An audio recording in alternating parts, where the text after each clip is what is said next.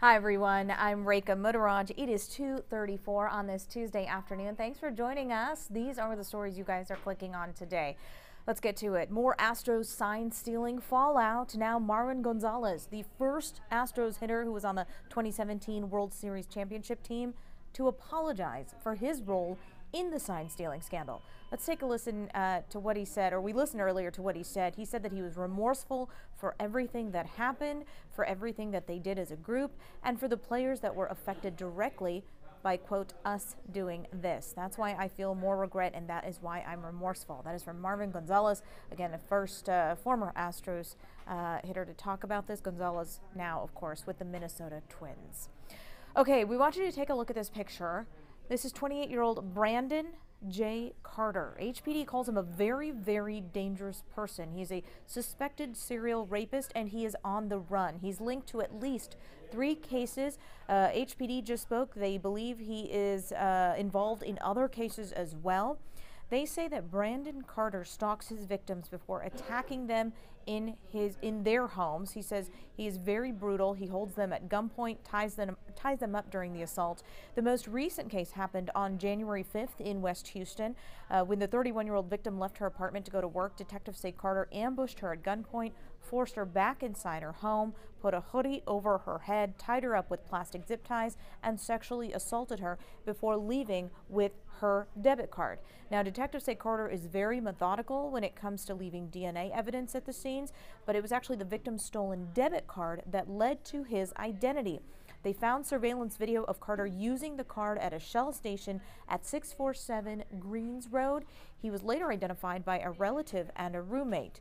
So again, Brandon J. Carter linked to 2 sexual assaults in the Greenspoint area in June and September of 2019. And then, of course, a third case. He stands about 5'8", 160 pounds. This is an old mug shot of him, so he could have changed his appearance slightly. But if you see him and you recognize him, please call police.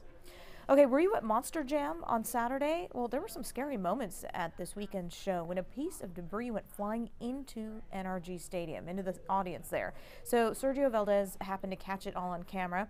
He saw 2 pieces of debris fly off a truck, but the javelin-like piece ended up injuring a young girl and her parents in the crowd right there. Valdez says he later saw the child return to her seat with her parents. They were holding ice packs. Feld Entertainment, which puts on this show, sent a statement to KHOU saying the fans did get medical attention on site. But really scary moments there. Okay, some good news for T-Mobile customers. Federal judge has approved T-Mobile's $26.5 billion takeover of Sprint, removing a major obstacle to a shakeup in the wireless industry. Now, after the deal closes, the number of major U.S. wireless companies will go from 4 to 3. T-Mobile says this deal will benefit its customers as it becomes, a fiercer competitor to Verizon and AT&T. But a group of state attorneys general tried to block this deal. They argued that having one fewer phone company would actually cost Americans billions of dollars in higher cell phone bills. Either way, a judge rejected those claims, and the FCC formally approved the merger last November. All right, let's go now to Blake with a look at our forecast. How long is this rain going to keep coming? All the way up until about the lunchtime tomorrow, maybe into that drive home tomorrow afternoon, but then after that, things begin to dry out as we get into Thursday and, of course, Valentine's Day. A live look out over the city of Houston. Well, it could be Seattle. That's the way the weather has been over the last couple of days. You can see the rain on the tower cam lens there.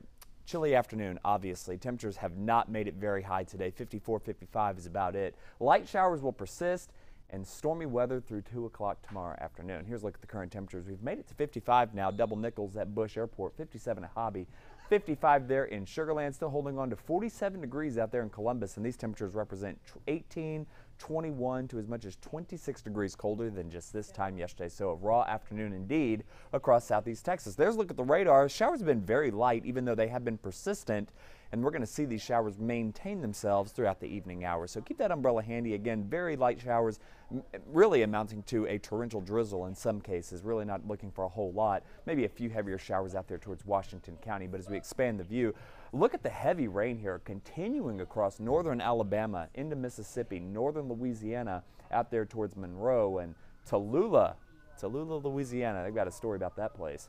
Shreveport and all the way back along through Dallas.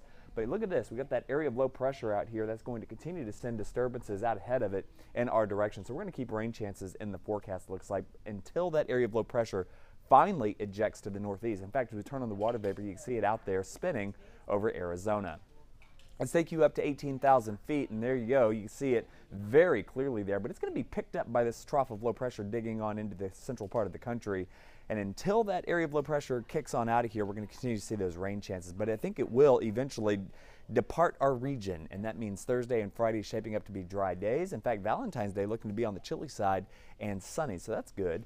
We need the rain, believe it or not. In fact, taking a look at the drought monitor here across the state of Texas, we're talking about severe drought conditions across central and north Texas, even getting pretty close to the Houston area. So a good drink of water may not be half bad for our area. Take a look at the future track here. You'll notice the showers persisting, but look at the line of thunderstorms developing out to the west first thing tomorrow morning. But they begin to dissipate a little bit as they push towards the I-45 corridor. And by the time we get to 5:30, you'll notice most of our area coming up dry. And I think once we get to that drive home tomorrow, I think things clear on out. And we're going to be good for at least a couple of days, Thursday, Friday for sure. And then maybe a rain chance getting into Saturday night into Sunday, but I've actually lowered the rain chances heading into the weekend. Future track temperatures starting off in the 50s here.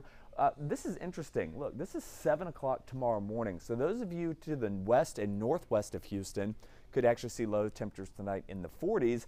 If you are in southeast Houston, Pasadena, Channelview, getting out towards, say, anywhere in Galveston County or Brazoria County, look at the warm front here and the warm air surging in out of the Gulf of Mexico. So much warmer towards the coast, much colder out to the west. Cold front will catch up to that warm front, though, and overtake the area. Looks like tomorrow will be another chilly day with high temperatures in the 50s heading into the afternoon hours. So don't let the warm air fool you first thing tomorrow morning, especially if you're in east and southeast parts of the viewing area, because I think that front will eventually take over the area, and that means cool afternoon expected heading into your Wednesday. So we're actually going to knock these numbers down a little bit as we get into Wednesday afternoon. We're only talking about upper 50s, more likely is the case there. 60 on Thursday, 58 on Friday. Small rain chances entering the forecast again Saturday, Sunday, Monday, as the clouds and the rain return to the forecast getting into early next week.